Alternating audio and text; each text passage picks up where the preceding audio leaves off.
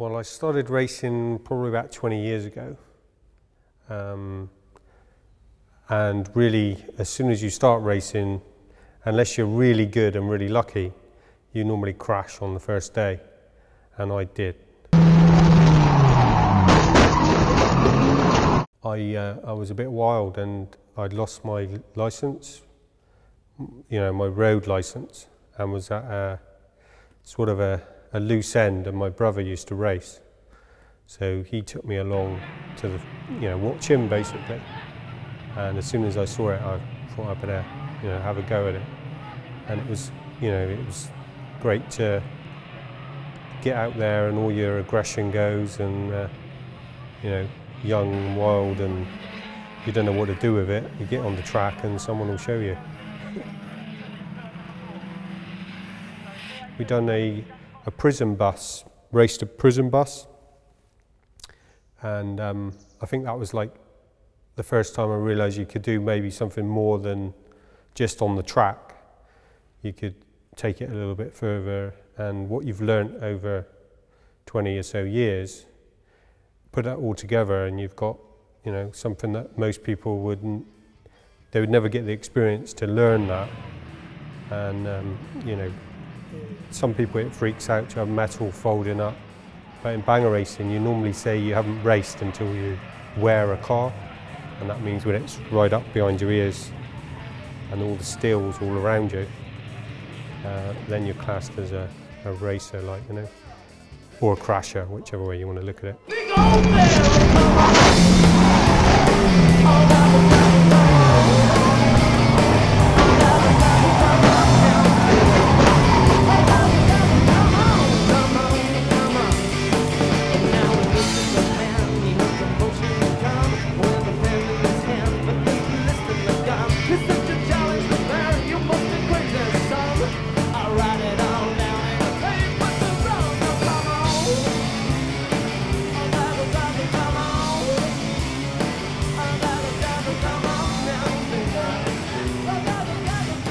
You need to be able to race and drive as well as crash.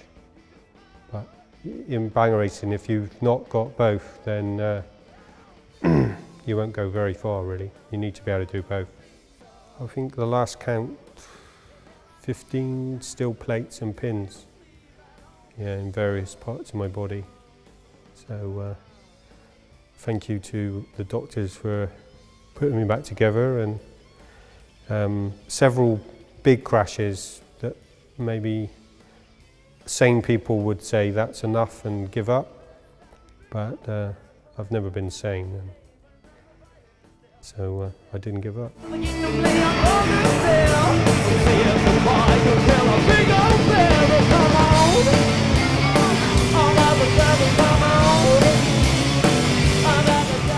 What can I tell you about Team 47? Well, I think it speaks for itself really. It's just a group of guys that love to race cars and build cars and get involved in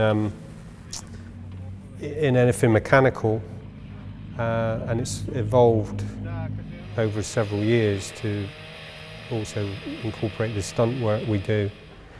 A lot of knowledge and a lot of years of experience in a small group of people. So Team 47 is really just a group of like-minded people that you can draw upon their experience and their knowledge, and pull whatever you want off. What looks impossible to other people, if you put those group of people together, we can probably do whatever you want us to do.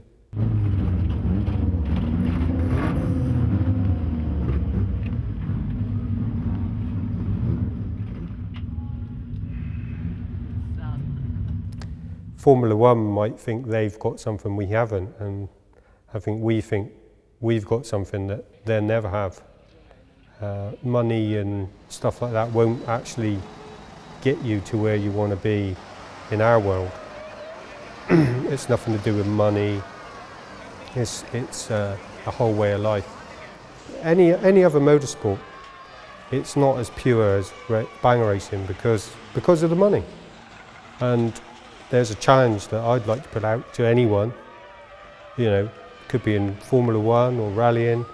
Have a go at it, just see what you think. Don't dismiss it like a lot of people do, because it's a very pure sport. And, don't knock it till you try it.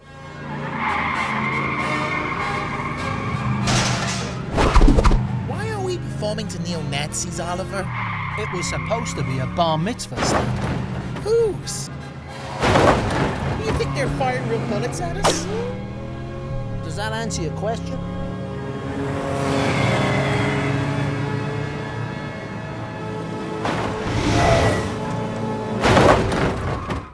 I would say I've done 3 stunts that I class as class stunts, but a lot of small stuff and small crashes, a couple of rollovers, things like that are every day that we might do just for fun on a Sunday anyway.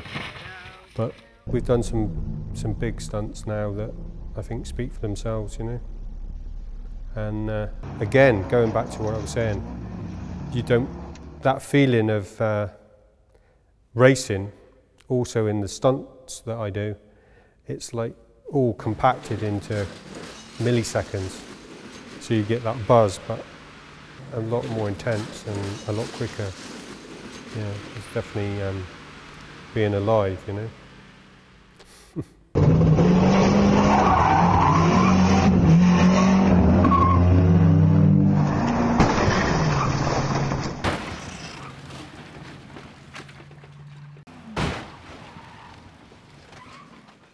The biggest learning curve I had off the track was a coach stunt we did, and we were all very confident, looked through all the possibilities of what could go wrong, and confidence, I think, got the better of us, and we did the stunt, and as we basically hit the back of a coach and went in the back window of a coach.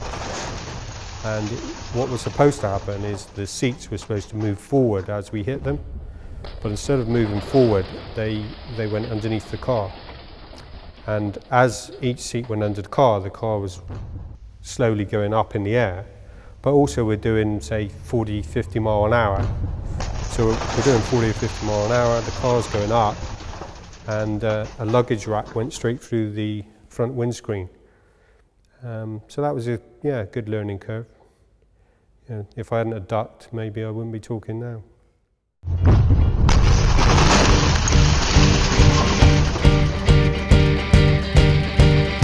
Richard's idea was that the character is going to be inside the bus looking out, and the Trans Am loses control and hits the top deck of the bus. And we had to devise a plan where we could get the takeoff, hit the bus, drive through the bus and get out the other side. And this is what we come up with basically. We had to give it a bit of stick coming up the lane. Got up to probably about 60, I suppose. Took off. It all went perfect, as it would. And we went straight through the bus, hit the other side and landed out there.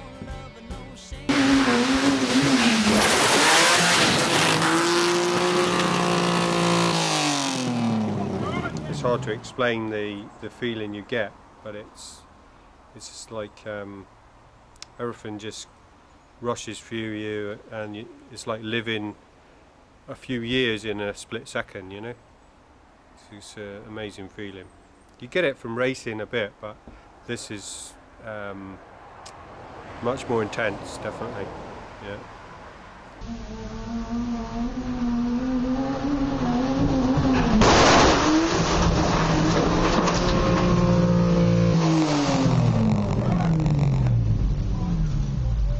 Richard Driscoll's character in the film was it was a dummy set up, sort of about where you're standing, and as I came up, that was at the window looking out, and obviously it's all sort of slow motion when you do it, but the dummy's head came clean off the body and landed right in front of my face.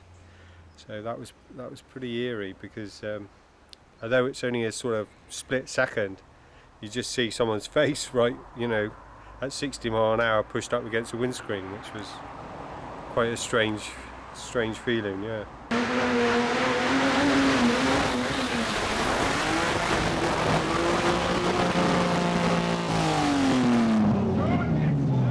Team 47 basically pulled it all together, and you know, you couldn't fault any of them.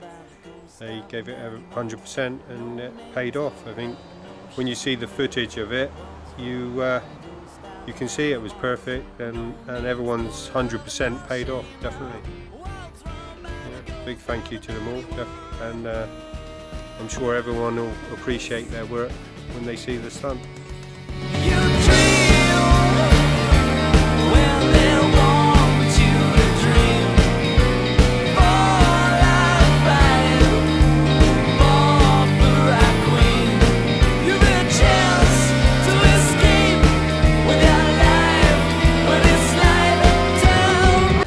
Can't wait for the next one.